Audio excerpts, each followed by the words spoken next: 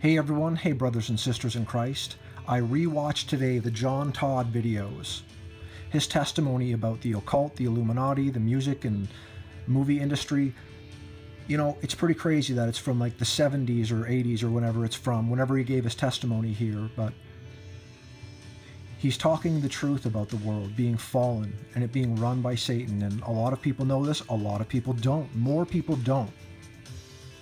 I'm going to link these things in the description box below. Tape number 1, the occult. Tape number 2, witchcraft.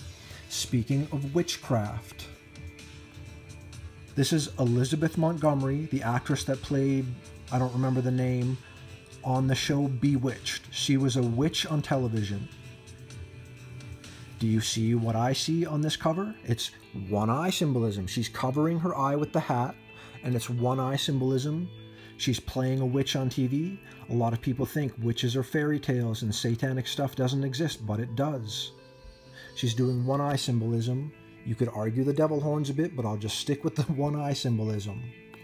And to top it off, because this is not a coincidence, you guessed it, there's Elizabeth Montgomery with 3 6s over one eye.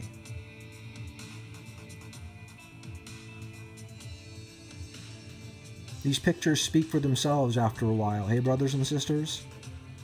So if you are someone that is not sure about this, know that I'm not making things up. I'm showing you not a coincidence after not a coincidence. I shouldn't laugh, but it's like many people still deny that this is going on. Oh, it's the sign of success. She's saying everything's A-okay over one eyeball. What? So, John Todd interviews or testimonies, Bewitched, one eye symbolism on a magazine, and the classic pose of 3 6s over one eye, which is horrifying. God bless you, everyone. Stay strong in the truth of our Lord Jesus Christ. Amen.